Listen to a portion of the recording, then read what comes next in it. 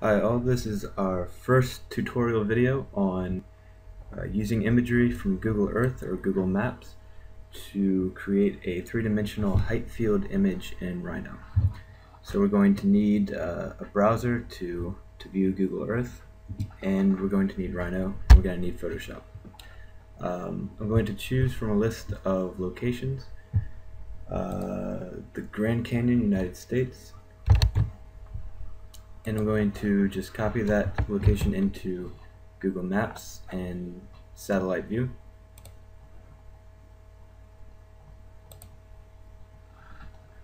Close this sidebar, and I'm going to turn off labels.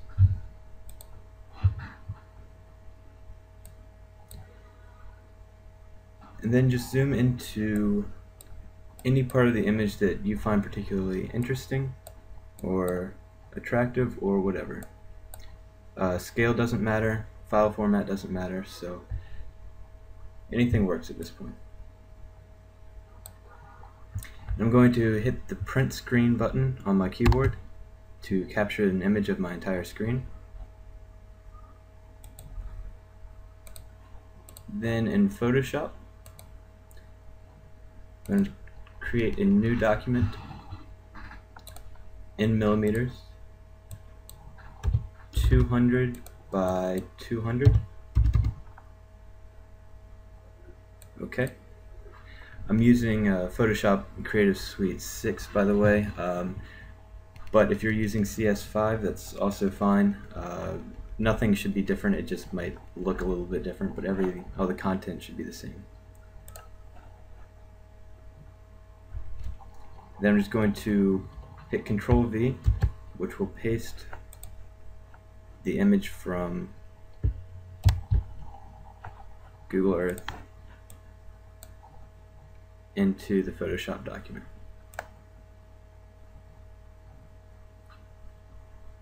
Just going to move this image around to where it fits.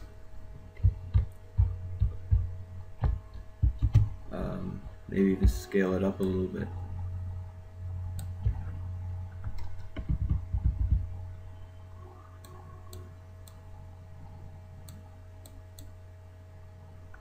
Okay, that's fine. So this is the image I'll use to build the Heightfield in Rhino. One thing about Heightfield is it's only going to use the sort of luminance values, the dark and the light values. So color is largely ignored. So we can preview this effect by just hitting Control U, which will bring up the hue saturation menu and sliding saturation down to -100, which essentially just desaturates the image.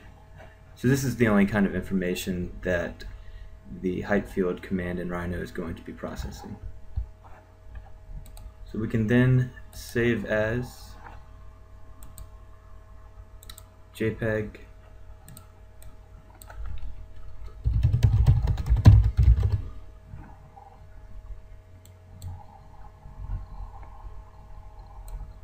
large file, that's fine.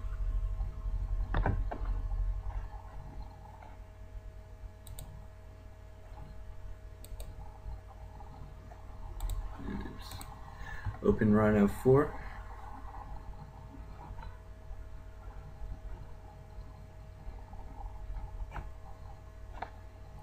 Going to use large objects millimeters.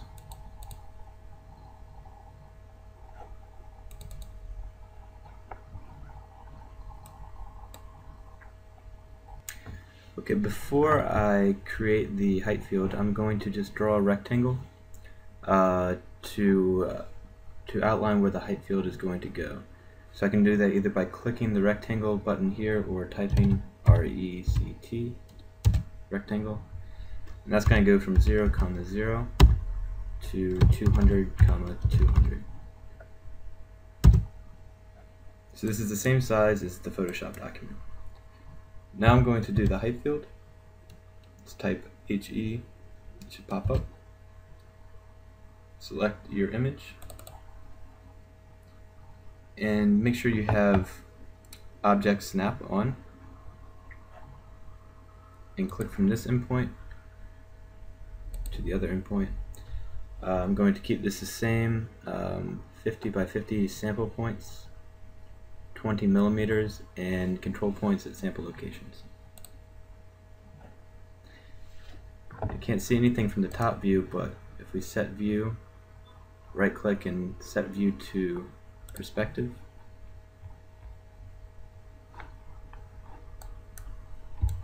you can see that it's created a three-dimensional geometry. We're going to want to click the middle mouse wheel and the pop-up menu comes up. Click Shaded Viewport so we can see the geometry better. One thing I also generally do is to turn off the surface isocurves. So you can see this is our Heightfield representation of this image. Of course, it's not geographically accurate at all, or topographically accurate. It's just a representation of the level of gray values in the image.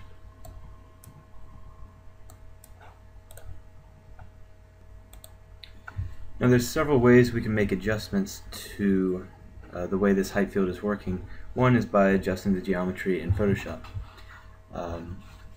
We currently have a very sort of monotone, bland gray geometry, but if we adjust the contrast and the brightness, we can create a more sort of dynamic geometry with the Heightfield. One way is using curves, which you get to by hitting Control M.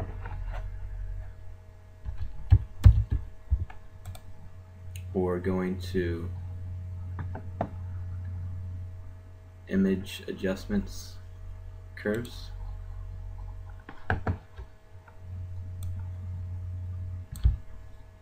And this is a mathematical or graphical display of the color values that are present in the image.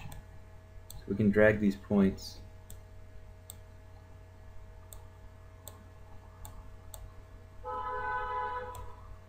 to create greater contrast, for example. We can also do levels, Control L. We can control the output, making the entire image darker or brighter. In this case, it's more like washed out.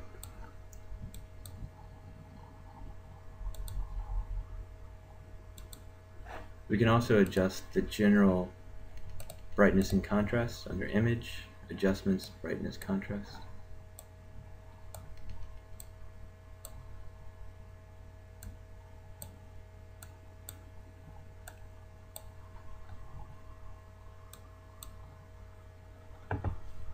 Okay.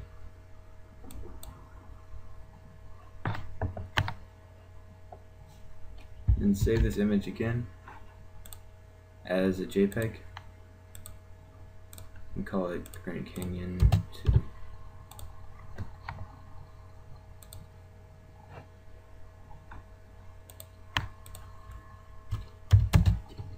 Now if we move this Heightfield over and using the same settings make a new Heightfield with the second geometry, and then we can easily compare.